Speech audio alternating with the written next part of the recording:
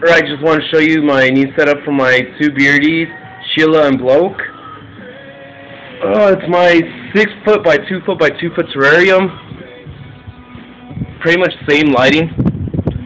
2.0, 10.0, 2.0, 10.0, 100-watt heat UVA, and 50 heat light UVA.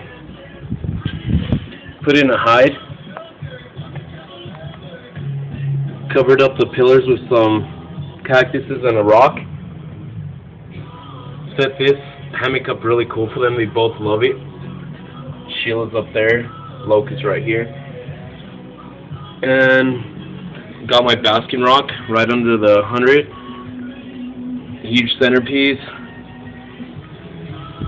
A rock that they could just grind their nails on so they're not so sharp.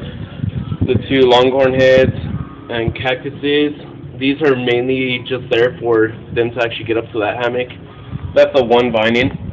They still hang out on it. And took out the water dish because my guys really don't use it anymore. They get all their water from their veggies, and I still give them their baths every now and then, which I haven't done recently, so But yeah, that's my new setup. And I actually got bad news for you guys. I'll go ahead and show you. Hold on. My snake Rocco died. He wasn't eating. Tried force feeding him. Tried doing everything I could. Brown bag, feed him night, everything.